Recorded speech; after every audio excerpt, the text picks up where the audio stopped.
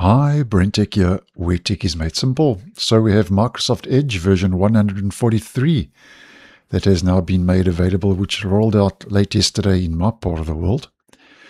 So as always, to double check we have this latest release, we head to our main menu, help and feedback about Microsoft Edge. Latest version and build 143.0.3650.66. Now, there's quite a bit going on with this update. We have our security fixes and we also get a couple of new features. Now, first of all, just focusing on the security fixes that have rolled out. First of all, we get one Edge-specific security update that is rolled out for the browser. If you are using Edge on Mac, so it's for Mac and it's a spoofing vulnerability that's been patched. And then for the open source Chromium platform, which the browser is based on, this would also include our weekly security fixes, which totaled 13 security fixes that rolled out. And out of the 13 security flaws that have been fixed, 4 are high severity, which is rated just below critical, and they are listed as type confusion. 2 of them are listed as inappropriate implementation. And then the 4th one is use after free, and then we get a couple of mediums and lows that have been patched. So 13 security fixes in total for Chromium and 1 for the Edge browser itself. Now, there are a couple of new little features that have been made available in version 143. So just to go through these, the first, if we head to the PDF viewer, Microsoft says there's now undo and redo for PDF annotations. So you can now undo or redo annotation actions like highlight or ink in the new PDF viewer on Windows. So this is only for Windows in the Edge PDF viewer. So as an example, just to show you, quick example, if I just draw something on there, you'll see there's a undo here that appears now to the top left. So I can undo that, and there's a redo which appears, and I can redo that. So undo, redo is now available for PDF annotations, and I've always said that I do think that Microsoft Edge's PDF reader and viewer is one of the best out there when it comes to browser PDF readers.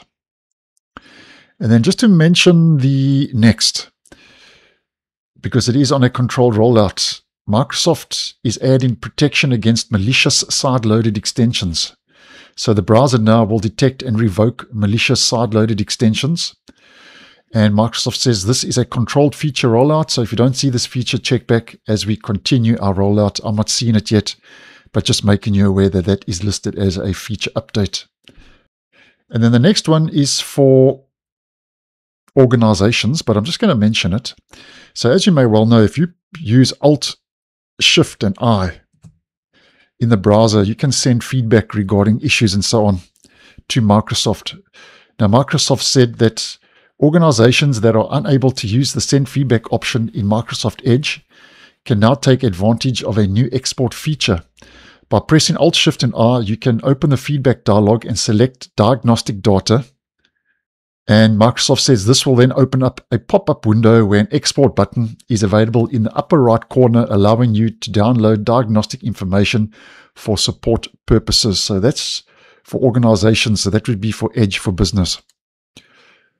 And then just to mention the next one again, because it's for Edge on Mac, where Microsoft says the mini menu is triggered on websites and PDFs on text selection and has basic actions like copy and smart actions like definitions. Just take note though that Microsoft says this feature now has been removed on Mac devices starting in Microsoft Edge version 143. So mini menu is no more after this update if you are running the browser on Mac. And then the last one, and then the last new feature came as quite a surprise because I actually didn't even see this in preview, and suddenly it was in the stable, where we now get, if we head to the top left, we get a tab search, which is that little upside down chevron here to the top left, and you click on that, looking very similar to what we see in other Chromium based web browsers. Now Microsoft says tab search helps you stay organized by letting you quickly find and reopen recently closed tabs or search across all open ones in a single view. So you can search through your open tabs, the tabs that are open and you're recently closed. Now just take note though that from the same menu, Microsoft says you can also enable vertical tabs.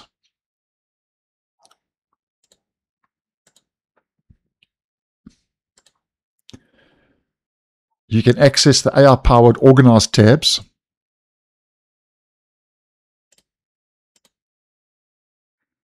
And you can also open your workspaces. And Workspaces has also got its own designated toggle as well. Now, it's a little bit different to how it was. If we head over to Canary, I'll show you what it did look like before this update rolled out.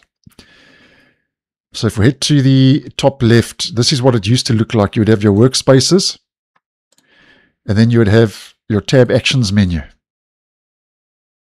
Now that's all been combined into Tab Search, Workspaces, and Tab Search has got those other options available now as well. And I personally think this is a better layout and a better idea.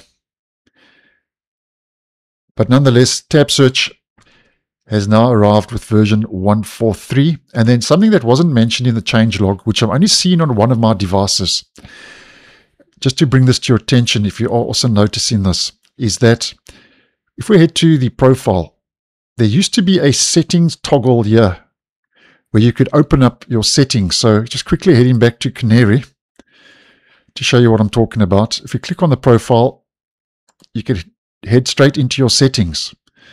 Now, on my Windows 11 device, after this update, that toggle has been removed, but it's still available on my Windows 10 device. So I don't know if that's a bug or if that's something Microsoft has actually changed or is starting to change.